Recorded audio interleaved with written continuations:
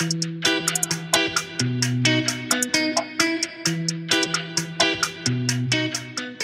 Amanda Gill, the founding director of DC Casineros. I'm Adrian Valdivia, the co-director of DC Casineros. We're a non-profit organization based here in DC. We specialize in preserving and performing Cuban popular dance, specifically rueda de casino, but also baile de pareja, casino, son, cha-cha-cha, rumba, all the bailes populares from Cuba. Now we're documenting the 50-year history of Los Bambán, and Los Bambán is the most legendary Cuban popular band in Cuba.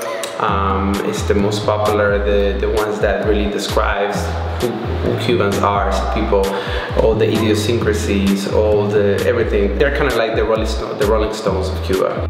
This is a good opportunity to learn about Cuban history, and Los Bambán is known for singing about day-to-day Cuban life.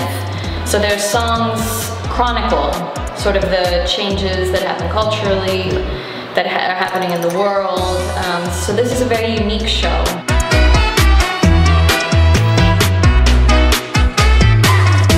DC Casineros, Bailando con Formell y Los. See you at the theater.